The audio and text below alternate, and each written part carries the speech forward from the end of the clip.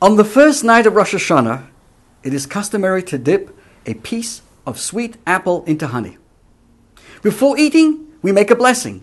Concludes with the words, Borei Peri Oetz. Blessed are you, Hashem, our God, King of the universe, who creates the fruit of the tree. Then we add another blessing. Yehi Ratzon Shetchadesh Aleinu Shana Toivo Mesuka, which translates, may it be your will to renew for us a good and sweet year. So on Rosh Hashanah, we eat apples and honey for a sweet new year. My question is, why specifically apples and honey? First, let's look at the apple. The Medrash informs us that the apple tree puts forth the nub of its fruit, even before the leaves that will surround and protect it, all the way from the beginning.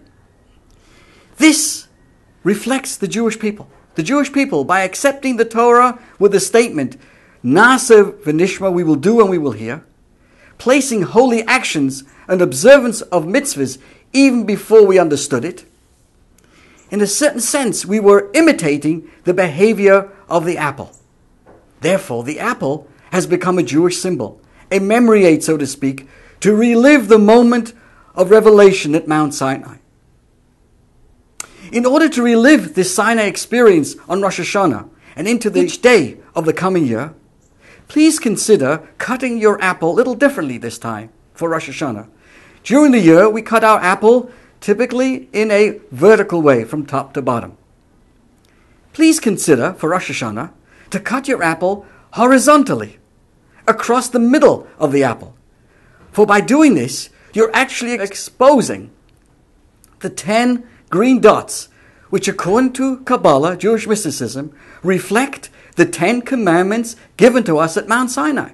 So now we dip the apple into the honey, and we pray in this coming new year should be filled for each and every one of us with the sweetness of the Torah and of all its 10 commandments.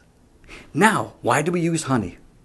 Now, there's a difference between the sweetness produced by an apple and the sweetness produced from honey. An apple is a sweet fruit which grows on a tree. There's nothing surprising about that. Many fruits are sweet. But honey comes from a bee, an insect that not only we don't eat, it actually stings.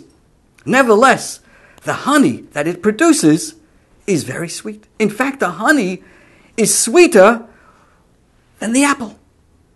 Similarly, in our life, there are two types of sweetness that we come up with.